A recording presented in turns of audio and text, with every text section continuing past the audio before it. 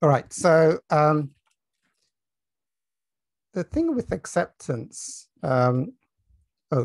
fixing instead of accepting. Well, acceptance, just like forgiveness or letting go, I mean, it's all the same thing.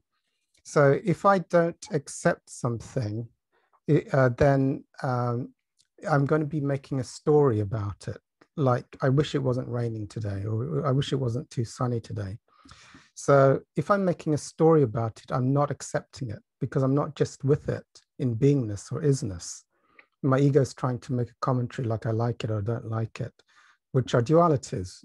So, so to accept is not to label or make a story. To hold unforgiveness is not to, when something disappears, when you fully accept something, you don't need to accept it any longer because it disappears as something that's unacceptable.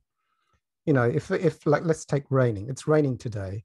I'm really angry it's raining. It shouldn't be raining, for example. I'm in non-acceptance. How can I need to accept that? Well, if I just accept it's raining, then my ego will shut up and I won't notice anymore that it's raining. So that will be full acceptance or full forgiveness or full release of all my beliefs and judgments that it's raining.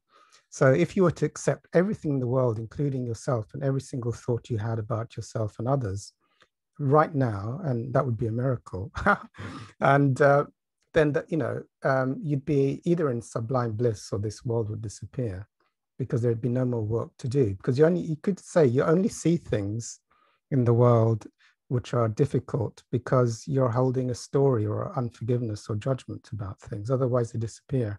You go off into the eternal now or the holy instant, or even the world will disappear in infinite light if you were to do it well enough. You can't do that though. The Holy Spirit does that. So, okay, master to not feel. Try to master instead of feel. Yeah. So if you're applying the Dr. Hawkins or feel the feelings, feeling the feelings is not labeling or making a story while you're with what is.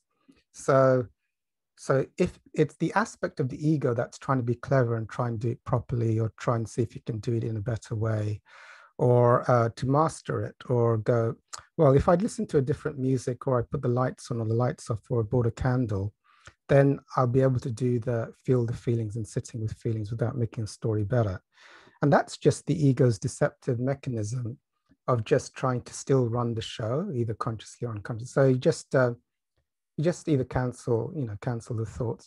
Actually, it's more mindfulness where as soon as you see the ego trying to tell you, like you need to put the candle on or shut the curtains or whatever it is, you just stop identifying with the thought and just be back with the feeling. Try not to give it enough time to even make a story about what's being experienced in the now. And I think that's a great thing. Anyone who's, just very quickly, anyone who's on the level of dissolving the need to think or to learn more and just does the spiritual actions of either feeling or canceling or praying and forget trying to understand any more or read any more books, I think is at a very advanced level because it's like, okay, I don't need to read another 300 books on how to do this spiritual practice. I'm going to apply it now and throw away all the books and thinking about it. So if you just sit down and you're going to feel everything until you're enlightened, and you're going to forgive everything until you're enlightened, or you're going to just sit with everything until you're enlightened, and you're not going to read another book on it or think about it, you're very close in my view. Okay, I'm going to